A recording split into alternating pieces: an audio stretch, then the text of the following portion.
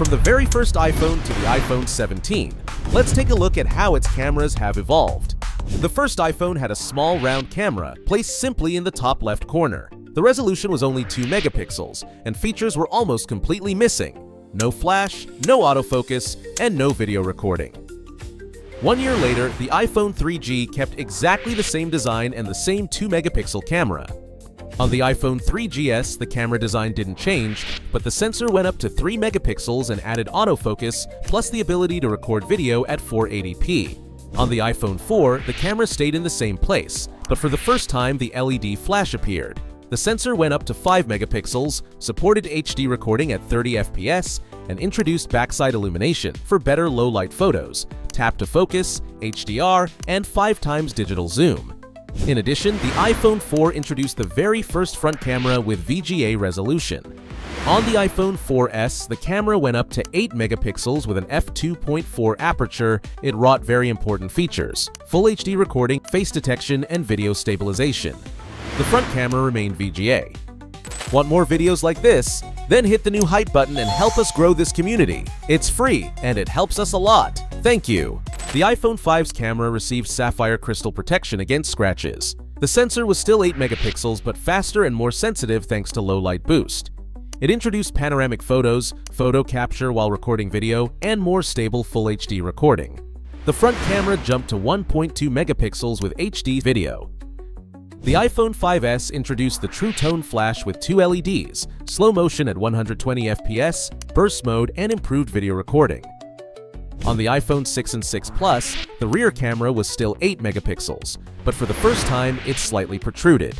It got faster autofocus with focus pixels, full HD recording at 60 FPS, and slow motion at 240 FPS. The iPhone 6 Plus introduced optical image stabilization, available only for photos.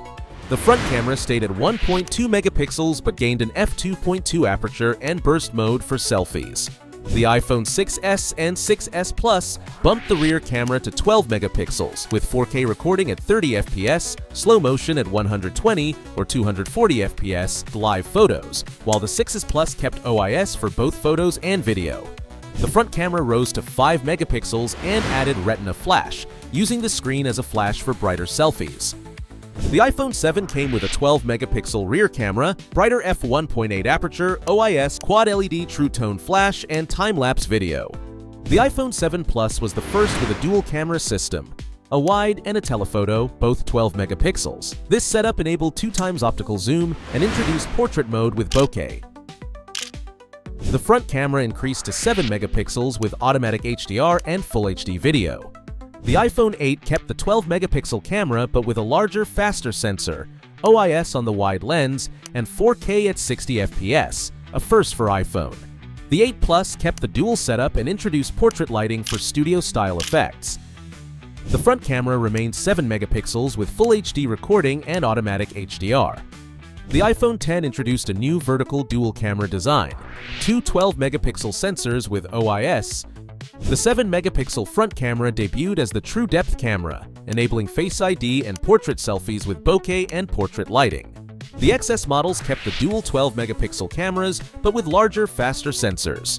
Major upgrades included Smart HDR, 4K at 60 FPS with stereo sound, and portrait mode with depth control. The iPhone XR had a single 12 megapixel wide camera but inherited the XS features. The iPhone 11 was a landmark introducing the square camera design. It was equipped with a dual 12 megapixel camera system, the major innovation being night mode, for much better photos in low light conditions. The front camera increased to 12 megapixels, supporting 4K at 60 FPS and slow motion selfies. The 11 Pro models were the first iPhones with triple cameras, wide, ultra-wide, and telephoto, all 12 megapixels. They offered night mode and deep fusion for enhanced detail. The 12 and 12 mini carried dual 12 megapixel cameras, with the wide lens upgraded to a brighter f1.6. Another big addition was Dolby Vision HDR recording up to 4K at 30 FPS. The 12 megapixel True Depth front camera supported night mode, deep fusion, and 4K HDR recording. The Pro models brought a triple 12 megapixel setup plus a LiDAR scanner. New features included Apple ProRAW, night mode on all cameras, and Dolby Vision HDR up to 4K 60 FPS. 13 models rearranged the dual 12-megapixel cameras diagonally. They introduced photographic styles and cinematic mode, 1080p at 30 FPS, with rack focus effects. The Pro models had triple 12-megapixel cameras, each upgraded. Ultra-wide added macro photography, telephoto offered 3 times optical zoom, and all supported night mode. Video expanded with ProRes recording up to 4K at 30 FPS. Apple kept and improved the dual 12-megapixel system with the Photonic engine for richer colors and details. Video added action mode for better stabilization and cinematic mode in 4K HDR. The 12-megapixel true depth front camera gained autofocus and the Photonic engine. The Pro models made a big leap.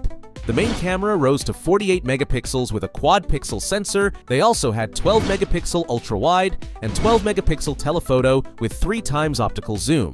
The front camera was a 12-megapixel true depth with autofocus and Photonic engine. The 15 models brought 48-megapixel wide plus 12-megapixel ultra-wide in a dual system. The front camera was a 12-megapixel true depth with autofocus and Photonic engine. The Pro models kept triple cameras, 48-megapixel wide, 12-megapixel ultra-wide, and 12-megapixel telephoto. The 15 Pro Max introduced an exclusive 5x telephoto lens. The 16 and 16 Plus adopted a new vertical dual camera design. It keeps the same camera setup as the previous generation, but with improved performance. The 12-megapixel true depth front camera remained, with autofocus and 4K HDR video. A major novelty was camera control, a dedicated capture button for photos and video.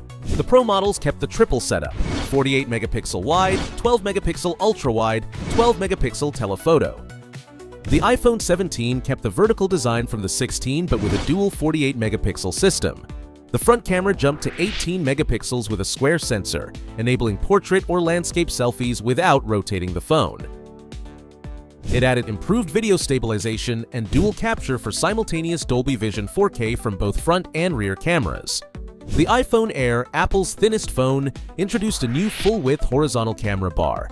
It had a single 48-megapixel fusion sensor with 1x and 2x zoom without ultra-wide or telephoto. The front camera was 18 megapixels with center stage. The Pro models also adopted the full-width horizontal module. They carried a trio of 48-megapixel cameras with up to 8x zoom. The front camera remained 18 megapixels with all the new features. On video, they delivered pro-level tools: real-time ProRes RAW, 2nd-gen Apple Log, Gen-Lock Multicam Sync, and, for the first time on a phone, Dolby Vision HDR 4K at 120 FPS. From a 2-megapixel camera with no flash and no video recording to triple 48-megapixel systems with optical zoom and Dolby Vision video, the iPhone has come an incredibly long way. Which stage of iPhone camera evolution do you find the most impressive, and why? If you enjoyed this kind of video, make sure to subscribe to our channel, and if you give us a like and leave a comment, it really helps us out. Thank you.